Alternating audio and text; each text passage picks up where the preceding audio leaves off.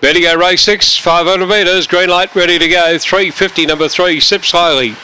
Set now. Racing, up with the lids there, Crack and Tilda on the inside, dropped out second last and wins a rain at the tail. Down the back and Sips slowly the leader, led by about a length or so clear. Hey Elio Fozio the inside, followed by Hey Foz.